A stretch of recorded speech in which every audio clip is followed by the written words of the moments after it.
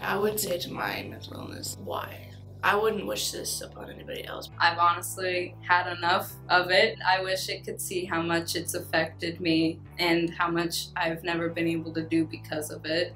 I really wish my anxiety would just let me be myself. As a child, I dealt with a lot of abuse, physically and mentally. Because I was abused so much, I took a lot of my anger out on myself. I self-harmed a lot. And the school found out, and the school took me to my counselors. From there, the counselors called my parents, and DCF came to the house to assess.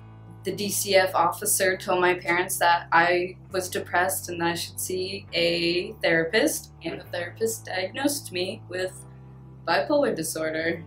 I would stay in my room in the dark and I'd isolate myself from people. My aunt had also struggled with depression when she was young, so she kind of knew, and so she took me to go get it diagnosed. I was actually 15 when I was hospitalized. I've had this anxiety thing for a really long time.